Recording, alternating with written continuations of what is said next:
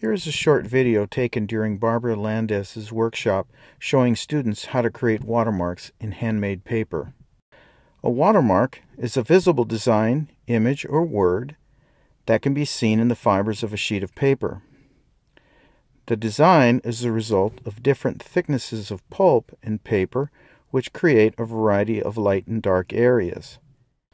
One way to create watermarks is for an artist to draw a design or image on glass using glue from a hot glue gun.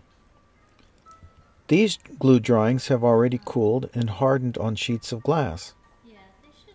A razor blade is used to lift the hardened glue off the glass. Additional trimming can be done to the shapes if needed. Once the shapes are ready, spray adhesive is applied to the backside. Usually, 2 coats of adhesive are needed to ensure that enough sticky stuff was applied to hold them on the screen as they get wet in the papermaking process.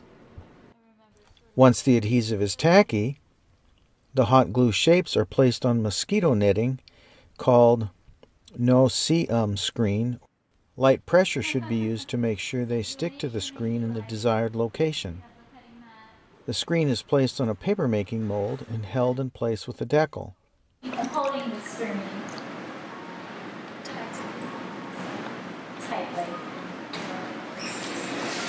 Otherwise, it's really the same. It's going to take,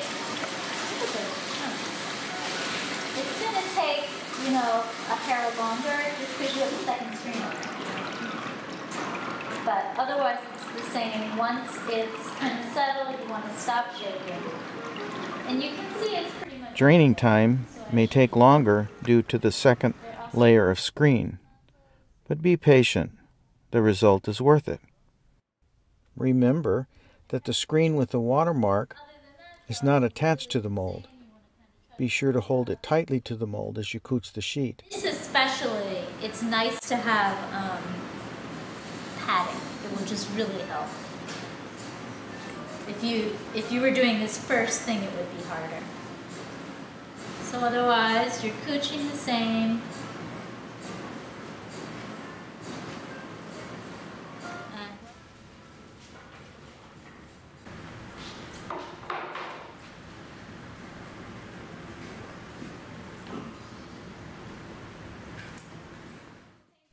A white sheet containing a watermark is cooched on a freshly made sheet of black paper. The black undersheet will increase the watermark's visibility. In contrast, this other sheet does not have a black sheet underneath. Smaller sheets can be cooched next to each other with a slight overlap to make a longer sheet with multiple watermarks. Perfect. These video clips of students making watermarks were taken during a workshop that Barbara Landes gave to students at the Paper Lab in the Department of Art at the University of Wisconsin-Madison. This one-day workshop introduced students to using simple watermarking methods.